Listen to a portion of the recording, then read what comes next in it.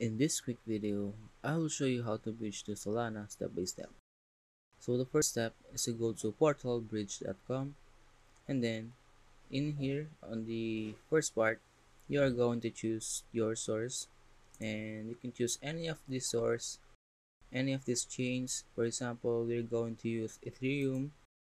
Then as for the target, you wanna choose Solana because you wanna bridge from any chains to Solana, and then connect your wallet. And as you can see, we have two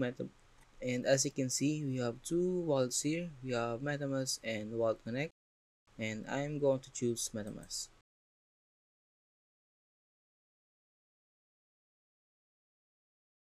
And now, once you have connected your MetaMask, you will see your MetaMask wallet address here, and then you're gonna need to select your token you want to bridge.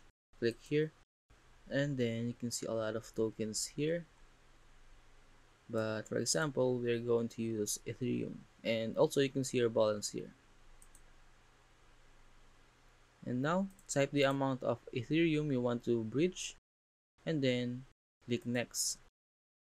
On the second part, you're gonna need to choose your recipient chain and choose Solana as your recipient chain because you wanna bridge from any chain to Solana. And then you're gonna need to connect your Solana wallet, or if you have a Phantom wallet, you're gonna need to connect your Phantom wallet. Then you will be able to see your rough Ethereum that you will receive. And once you have connected your Phantom wallet, make sure that you have enough Ethereum in your MetaMask wallet because you're going to use it for transactions later on. And also, you should have Solana token in your Phantom wallet because you're also going to use it for the transactions later on. On the third part, you're gonna need to send your token, and the confirmation from MetaMask will pop up.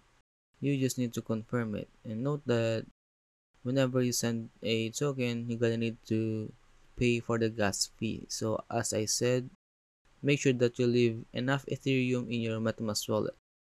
Now once you have finished the third part, on the fourth part, you're gonna need to redeem your tokens. And this also requires a gas fee.